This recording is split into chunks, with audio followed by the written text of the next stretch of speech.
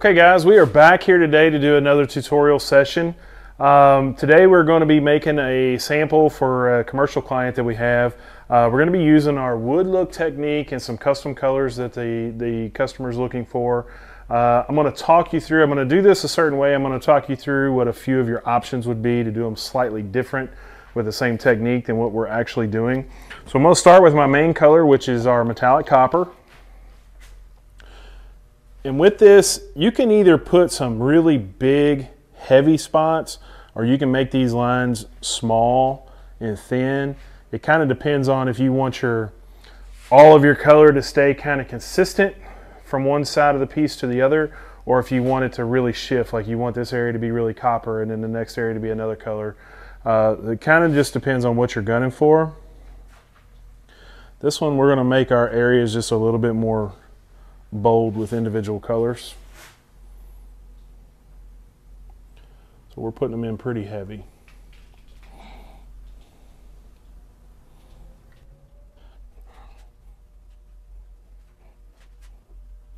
Now for this particular technique, I like to use about 3.5 ounces of epoxy per square foot. You can go up to about 4, but I really don't recommend going any heavier than that. Because if you get more epoxy than that on the board, the more epoxy you pile up, the further it's going to walk as it starts to level out. So you will get more distortion. The thicker you put this on, it'll travel and your lines won't be as crisp and as clean as they would be if you didn't put it on quite so heavy. So our second color is our walnut liquid pigment. It's just a very dark brown. And by switching from metallic pigments to liquid pigments, it really gives us a lot of effect without having to do a whole lot of work on our part, because the different pigments, they fight each other every step of the way. So from just putting them in and mixing them together, they're going to kind of twist and turn around each other. But when we hit it with the isopropyl alcohol, you get some really cool effects just by using different types of pigment, not just different colors.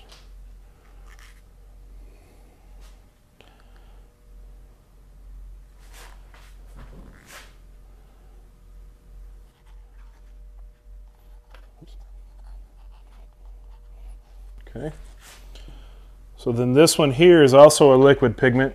This is our dark taupe that we have. We're just getting some different shades going in this piece. Notice I'm not trying to draw perfectly straight lines as I'm pouring this out. I'm definitely pouring it in a linear fashion, but I'm not necessarily trying to get it perfectly straight. It's not what we're gunning for here. Okay, now we have some forest green.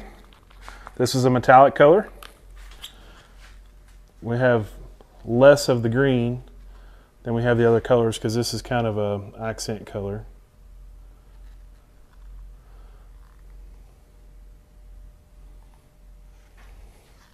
I still want it to be bold and prominent. There's just not as much volume of it as there is the other colors. Okay, and then last but not least, we have a little bit of our black liquid pigment. Definitely with black, you want to go quite a bit more sparing with your color. It goes a long way. It'll black out pretty much everything it touches. Black is one of those very important colors to incorporate because it does create some really realistic, nice effects, but if you put too much in, if you're not careful, you'll just end up with a black piece. So, all right. So now once we've got our color on the board, we're going to take our gloved hand, we're going to spread this out first, and then I'm going to show you how to kind of create your wood grain. I'm just going to start at the furthest point away from me. And all I'm trying to do is spread the epoxy evenly over the entire surface and get it rolling over that edge.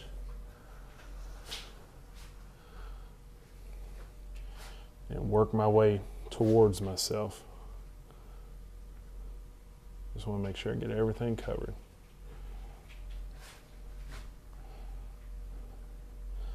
So 3 ounces per square foot is plenty of epoxy to get a nice, heavy, even coat onto a surface.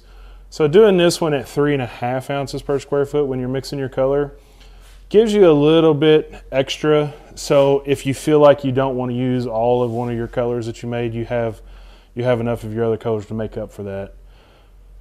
Like I said, you don't want to be putting 5 or 6 ounces per square foot of epoxy on one of these, because you're going to lose a lot of your distinction of your lines if you have too much epoxy on there, because it's just going to travel too far.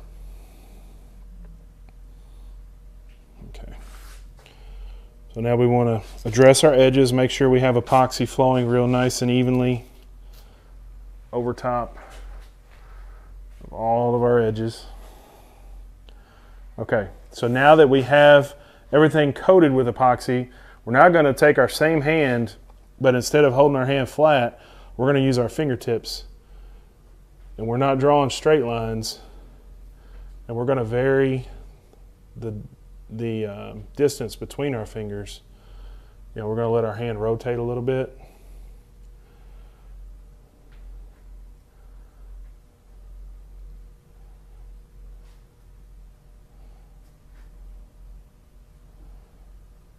And you will see at the end of this thing just how much those different types of pigment help us, because they will fight each other and they won't blend and kind of mute themselves out. Like if we just used all metallic, or if we just use all the solid color pigments, they just kind of blend together and meld together, and they really just don't create near as pretty and intricate of a piece. Okay. So now you just want to make sure you don't have any dry spots. Make sure there's a little dry spot right there. Make sure you don't have anything like any lines. Maybe you retch out there to fix something and now you've got a line going across the epoxy. You just want to make sure you don't have anything like that. I'll smooth out my edges again. See how this area right here is a lot of my black kind of pulled up? I don't really care for that, so I'm just going to run my fingers through it one more time just to try to make that look a little bit more natural. Okay. I'm going to wipe my hand off, and then this piece comes together pretty quickly with this technique. So now we can move directly into our isopropyl alcohol. This is 91% isopropyl alcohol. You always want to just barely hit your trigger, so I get small and large droplets. So I like to come and spray my spray in the direction that the flow of my piece is going.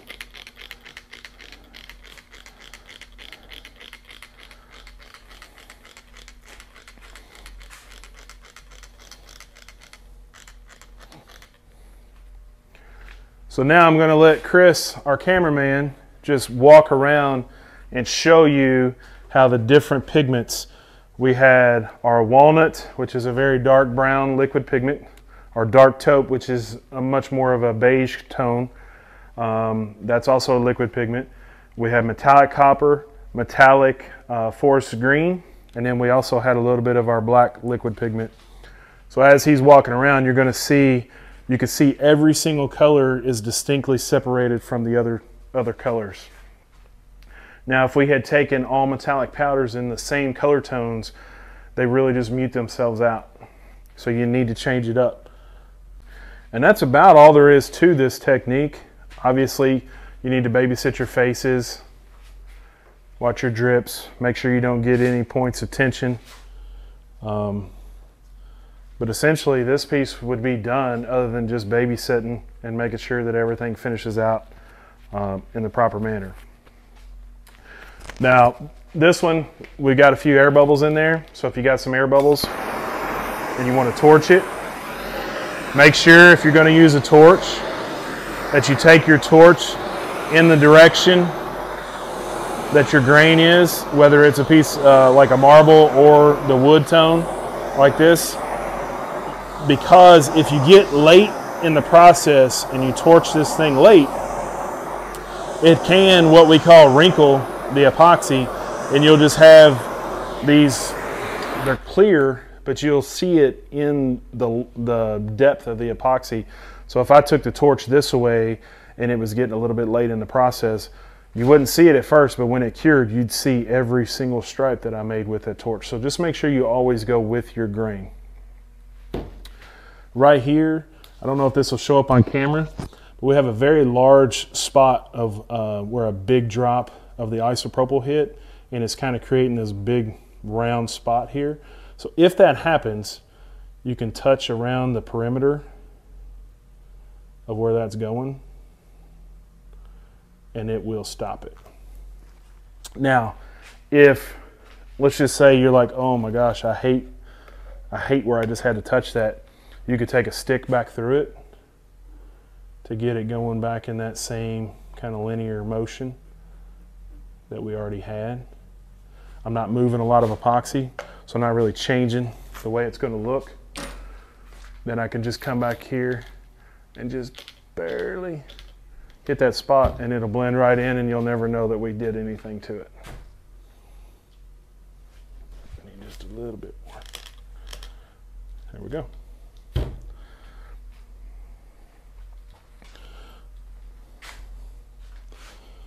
So now we just sit here and wait, babysit.